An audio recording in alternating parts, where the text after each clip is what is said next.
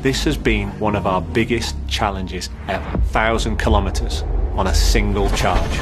The MissionXX would show the world that we deliver on our promise. Ich glaube, es ist ein historischer Moment für uns alle. Heute kommt es drauf an. 3, 2, 1.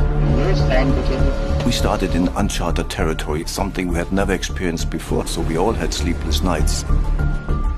100% can't say that. Am I confident we'll make it? Yeah, I'm confident we'll make it. But it can happen anything. Traffic, weather, unexpected events, but it's the unknowns, it's the surprises, and we'll have to react to them. In der ersten Hälfte der Fahrt heute ist der DC-DC-Wandler ausgestiegen. In dem Moment, wo der aussteigt, fängt unsere 12-Volt-Batterie an, langsam leer zu laufen. Das heißt, die Uhr tickt. Also, es ist jetzt die Idee, den DC-DC-Wandler während der Fahrt wieder zu aktivieren. Jetzt rein. The route profile was very diverse. Started here in Sindelfingen and went on the Autobahn. Then we went into the Alps, over the Goddard.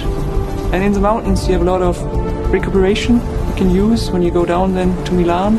And then finally when you drive down to Cassis, you have very small, beautiful routes. And you enter this little town in the harbor. 9.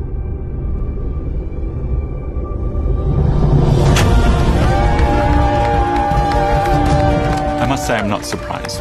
I knew we were going to make it. It's a confirmation of everything that we stand for in this company.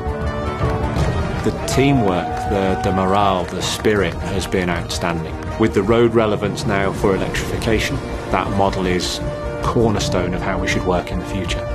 Failure was not an option for us. We were there to succeed. And we did.